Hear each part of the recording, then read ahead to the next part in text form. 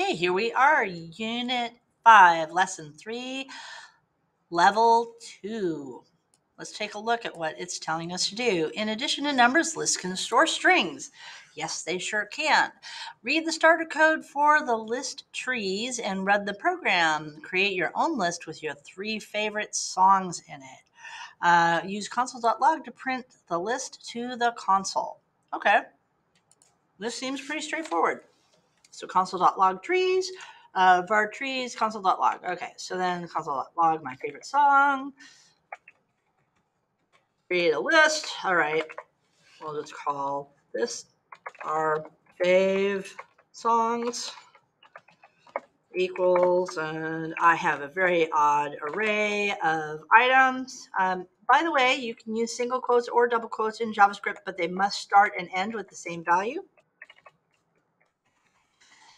And so my favorite songs, so I've got a list of 3 spaces, basically.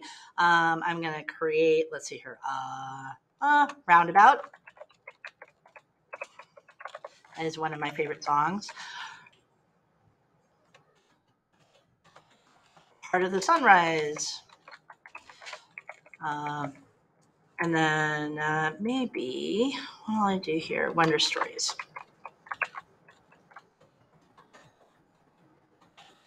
So these are all songs by Yes. I have some other songs that I very much like from Asia, but these are the ones that kind of came off the top of my head for the most part. Okay, so then I'll just do console.log, and what was it? The variable I can't see behind this stupid thing is fave songs, FAV songs. All right, semicolon after that. Oops, did that again. Wow. Okay. Hit that, hit run. There's my debugs.